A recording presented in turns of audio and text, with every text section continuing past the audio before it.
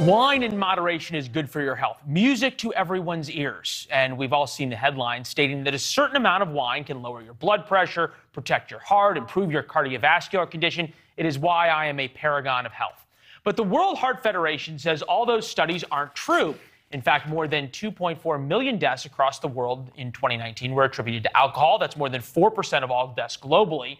The WHF says, quote, to date, no reliable correlation has been found between moderate alcohol consumption and a lower risk of heart disease.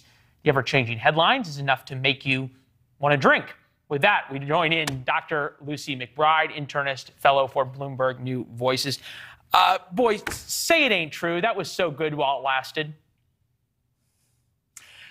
Well, I hear you loud and clear.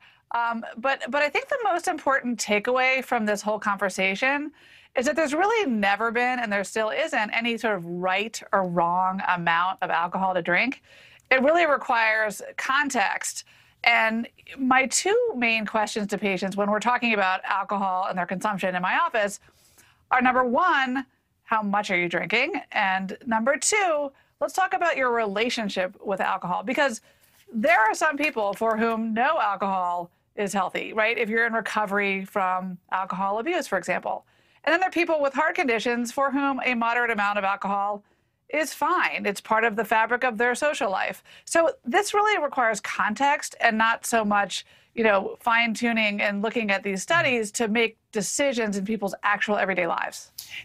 It's weird, though, because every week or 2 weeks you get one of these studies. Okay, eat salmon, eat 4 Snicker bars, eat whatever, and you're going to be fine.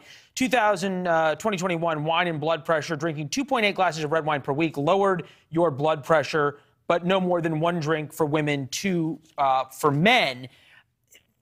How is this true of sort of every, and that's from the American Heart Association, is this sort of skepticism and individuality that you point out important no matter what the study is, whether it's alcohol or anything else?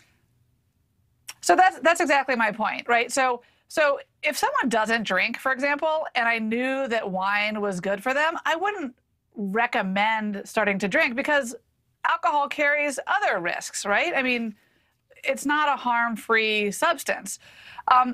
We have to use context and nuance. And I think one thing the pandemic has really taught us is how valuable it is to have a relationship with a primary care doctor, to put your kind of behaviors and habits and everyday life in context with your unique health conditions, because there really is no one-size-fits-all prescription. It's not like I write a prescription for drinking alcohol. I really am also not absolutist. I don't tell people never drink alcohol because the study shows it's not good for you. Alcohol is part of, people's social life and everyday life, and it's a fine substance to use as long as you have a relationship with it that's appropriate. In a broader sense of all of these studies, half the time, it's something about how, hey, sugar's not that bad for you, sponsored by the candy industry, or alcohol is great for you, sponsored by the Napa wine producers.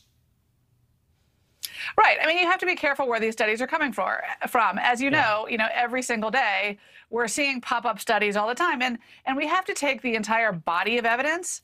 And then, of course, again, when it comes to something like alcohol, we have to understand that there are studies and there is real life. There is the real everyday behavior of a person or a patient in my office.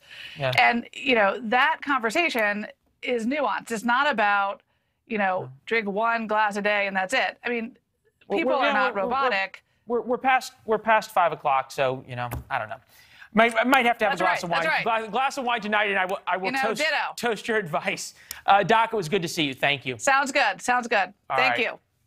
All right, we want to know what you think on this. How would your relationship with your family change if you didn't have that 1, maybe 2 glasses of wine? Let us know. Facebook, Instagram, or Twitter @Leland VIttert. Thanks for watching. Click the red subscribe button below so you can get more of NewsNation's fact-driven, unbiased coverage.